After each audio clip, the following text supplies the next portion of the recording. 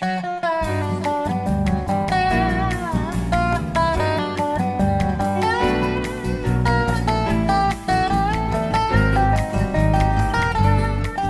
of the hardest working devices found on any RV is the main propane pressure regulator.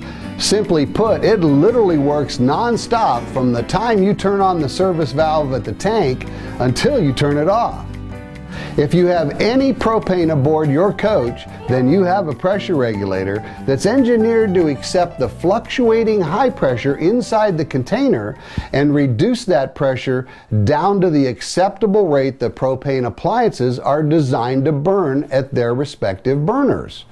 In another video in this series, I mentioned that we normally think of pressure in terms like PSI, pounds per square inch, like air in our tires or in the air brake system.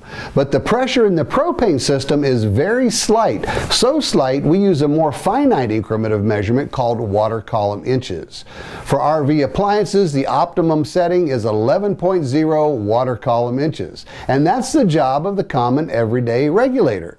Though common to every RV equipped with propane gas, there remains an air of mystery when it comes to the pressure regulator. What does it do? How does it work? Can it fail? We'll attempt to answer these questions in this video.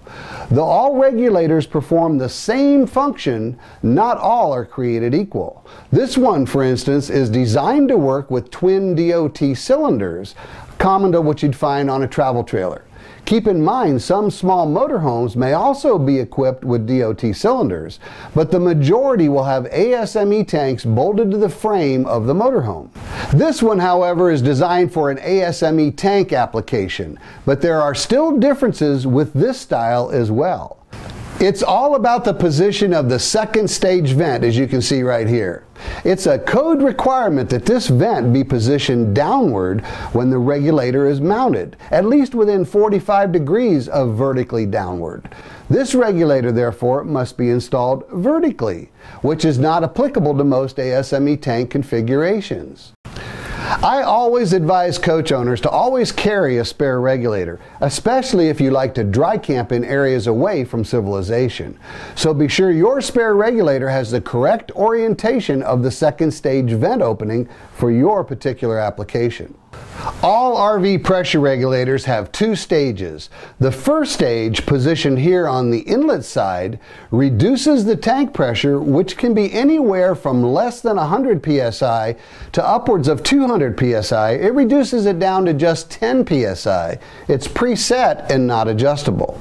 As fuel enters the second stage, the pressure is reduced further to 0.4 of 1 psi, or 11 inches of water column pressure. Here's how it happens.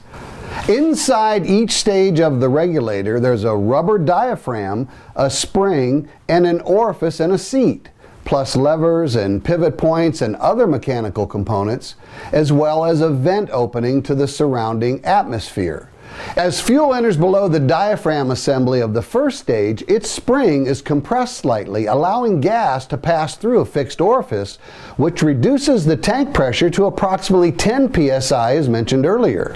The fuel then enters the second stage, where the pressure of the vapor overcomes the strength of this adjustable spring and the diaphragm begins to flex.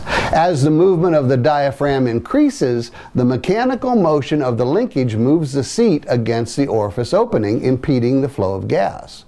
When a burner is lit anywhere in the system, the drop in pressure inside the regulator body allows the spring to push the diaphragm back down. This in turn allows the linkage to move the seat away from the orifice, permitting more fuel into the body of the regulator. As more fuel enters, the incoming pressure again overcomes the spring strength, and the seat again blocks the orifice opening, and as more fuel is consumed at a burner, the pressure drops inside the regulator. The diaphragm moves, the seat opens, and the cycle continues. Never attempt to adjust the pressure on your regulator. It requires special training and a few specialty tools like a water column manometer and a test device like this one. Always rely on the professional service shop unless you've had that specific training. For insight into how professional service technicians adjust and test the propane pressure regulator, please take the time to watch that other video in the series. But what you can do is simply keep the regulator clean and covered. and have it tested at least once per camping season. Periodically inspect the vents on each stage of the regulator. Dirt, dust, debris, mud, ice, slush, and critters can block this second stage vent opening. With a plugged vent, the diaphragm simply cannot breathe, which will result in higher than normal gas pressure entering the appliances and possibly causing damage. Also, be sure the propane container is never overfilled. This can allow liquid propane to enter the regulator. If you ever see a gummy, honey-like substance like this at or near the regulator, the tank was likely overfilled at some point. If so, it's necessary to completely replace the regulator and possibly the delivery plumbing as well, depending on the severity of the contamination. Remember, we store and transport propane fuel as a liquid, but we burn it as a vapor. So take care of your regulator, and your regulator will take care of you by feeding your appliances the correct amount of gas delivered at the correct pressure so that you'll have plenty of hot water, cold food, comfort heat, and a way to cook that meal come dinner time.